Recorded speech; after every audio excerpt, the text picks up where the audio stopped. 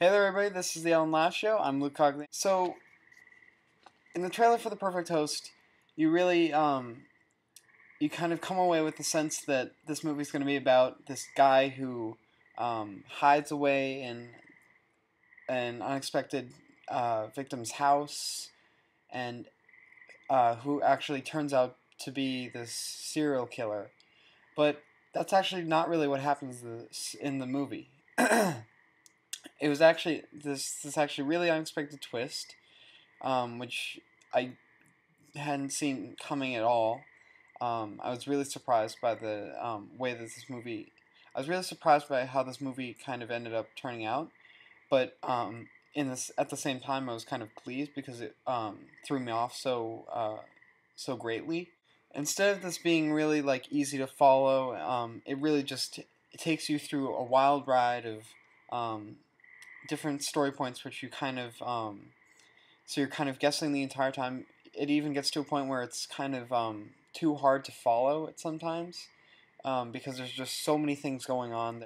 You basically have this guy Warwick who's the serial killer, who actually turns out to be this kind of mentally unstable character who's really just grappling with reality, and he can kind of he gets these images of people in his life which really aren't there, which kind of fills in for for his surroundings, which is kind of a neat concept and definitely something you don't see too often, which is kind of cool. So there's along with that, you kind of have the story of the bank robber John develops a little more, and you kind of understand like what he's going through. He's kind of struggling with a sick girlfriend.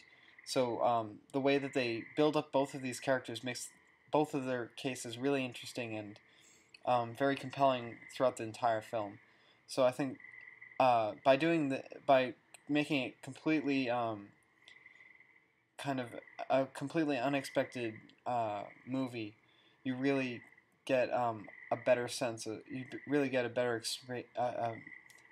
by making this so unexpected, you really get a better sense of just kind of who both these characters are, and really you get to relate to them a lot more than you would if you just kind of knew what was going to happen. So that was definitely a job well done. The acting in this is just outstanding. I haven't really seen either of these guys in really anything, so I was definitely impressed by both their jobs. I thought they were convincing the whole way through, and they definitely held my interest, as I said, just with all the interesting points that their characters are going through and that kind of thing. I definitely recommend that you rent this on iTunes or on demand, or if it's playing in a theater somewhere around you, definitely check this out. It's a great time.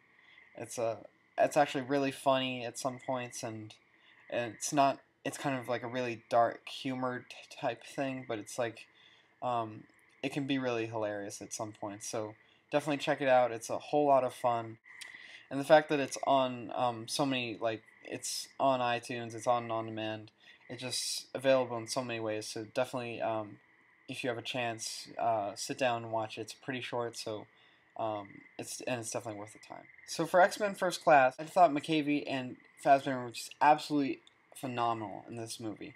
They they're the actors who play Magneto and Professor X, and they just throughout the entire film, I loved their characters. They were funny. They were dark. They had a lot of very dramatic moments. There was a lot of just really great story elements that they threw in. Um, I think if I had to say which one was better, I would definitely say Fassbender really made the character of Magneto just more than it's been before, and just kind of took it to a whole new level, and really made me enjoy his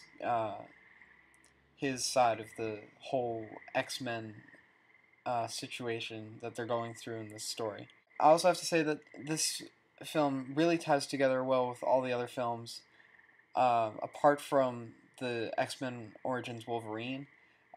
It seems like they pretty much have just disregarded that film entirely. They really just don't want to handle any of that anymore, which I'm okay with because that was really just kind of a trashy film. It didn't really stand up with the rest of them. But um, there is, however, an absolutely hilarious cameo from Hugh Jackman. So if you go see this, definitely look out for him. He's in it just for this one little portion. When Xavier and Eric are trying to hunt down some other mutants and try to recruit them for the class. Make sure to look out for him because he's any fan of these movies will definitely love that. Because this movie takes place kind of when they're assembling the whole team, the whole original team. It's really something that they haven't covered before, and it's something that makes the whole story very much more engaging, and it really just takes us away from all of the characters that we've seen before and brings brings a whole sorts of new abilities and different kinds of powers that we haven't seen before, and we really just get we're just overloaded with a whole bunch of fresh, interesting characters that we get to see throughout the entire film. All of the new powers are really outstanding, and visually this movie really stands out because there's just so many new things that we haven't seen before, and that really carries through the entire thing. So we get a sense of just the magnitude that each of these characters can bring on every scene, and there's really just and we really get an understanding of just how powerful each of these characters can be. It's really good to see this because it shows the audience that there's more of the X-Men than just Wolverine coming out with his claws at the ready. The fact that this movie ties into a lot of the stuff of the 60s and all the elements of that period really makes this a very free and kind of pliable story because they can really just they have a lot of room to there were because it really gave them a lot of room to just expand on like what they want to go through and kind of where they can take this, because that's really just a time where there's so much going on, and there's so many possibilities. So that was definitely a smart approach, and it really worked out definitely as we watched the film. So while Magneto and Professor X really stand out very highly in this movie, the rest of the supporting cast is pretty flat. I definitely like Kevin Bacon. He was a great villain. His character was very intriguing. His powers even were just like so unbelievable and so like next level that you could kind of there's just so much going for his character. You were really just compelled to see it. You're really compelled every time he was on the screen. But yeah, there's really just like there's not quite enough on each of the characters. They do have like a run through where they're where all the characters on Professor X's team are training and getting ready for this upcoming battle. But that's really the biggest parts that we see them in. So I would have liked to see a little more of each of their backgrounds, just because they're really just throwing us into like a whole new slew of characters that we're gonna probably be seeing in a couple more films, and it would have been good if they give us a little more for right now, so they don't just like keep laying it out in the other films. So on that part, I would have just added a little more, but they were definitely interesting to see. It was definitely a good idea of them to bring us a whole bunch of characters that we weren't used to and weren't uh, necessarily ready for. Most of the outfits in this were a little bizarre. I have no problem with.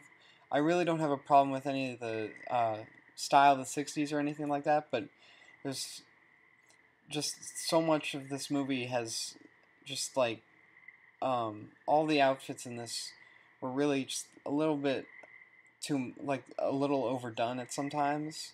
I definitely think they fell short a little bit when it came to Beast and kind of his whole appearance. I don't know if they could have done a little better, but it just seemed a little weak at some points. But overall, the movie did look pretty great the entire time. So, and because you know that it's supposed to be set when it is, you really just go along with the whole thing. It was definitely fine the way it looked. This movie definitely keeps up with a lot of good humor. It's not completely just drama and action the whole time. You're constantly given a little jolt of comedy. You get you get a lot of laughs from Xavier and the whole X-Men team, and this really allows you to kind of relate to them a little more and get an understanding of like who they are and kind of their personalities and all of that. So that was definitely fun, and overall the dialogue in this is really incredible. I was really impressed by how they made this sound so authentic and sound so um, believable throughout the entire film. They really kept the same pace, and that really made this long movie flow by really well. And having this well-balanced dialogue really made the movie roll by quite smoothly. So I would definitely recommend you check this out in theaters. It's definitely a great spectacle on the big screen, and it's a fantastic summer movie. Definitely one of the top ones that's going to be coming out this summer. So definitely go check it out. If you're an X-Men fan, you'll love this movie. It's better than a lot of the ones that have come out recently. I don't think it's topped X2. X2 was just, in my opinion, was probably the best one that they're ever going to make. But this one definitely stands strong, and it brings you a lot of great points that you want to know and a lot of great things that you haven't seen before. So definitely go check it out whenever you get a chance. So that's the end of this episode. As always, subscribe up top. You can leave a comment down below. You can leave a video response. And as always, you can give a thumbs up and like the video. So I'll see you guys next time. And today's question of the day is, what is your favorite X-Men mutant? Can I resist?